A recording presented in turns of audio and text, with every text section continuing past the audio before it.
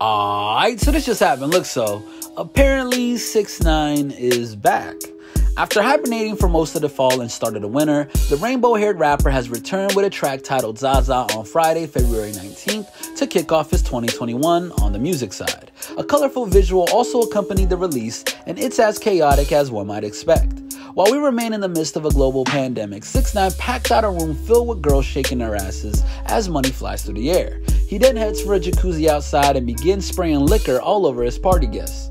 The 21-year-old made sure to troll Meek in the middle of the clip, as he replays the footage from their phony skirmish earlier in February. That's the fact, you pussy nigga! That's the fact, you pussy nigga!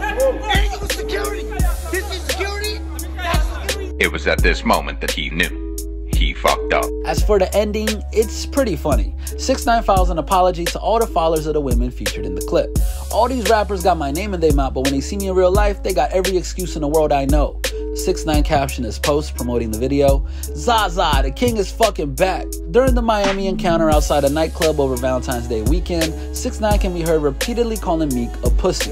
The Philly rhymer also believes that 6ix9ine was waiting for him outside the club to create the viral moment. While 6ix9ine is still on probation, it would be best to avoid confrontation.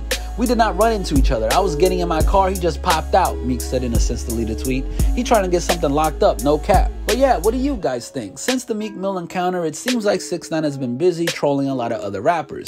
Not only the ones he's been after like Lil Durk, but also now Lil Reese. And 600 Breezy has some words to say to him.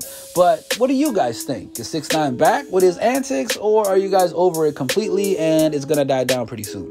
Let us know your thoughts in the comment section below. Hit that subscribe button and notification button to stay up to date on all of our new videos. And as always, make sure to keep it all the way locked to hiphopdx.com.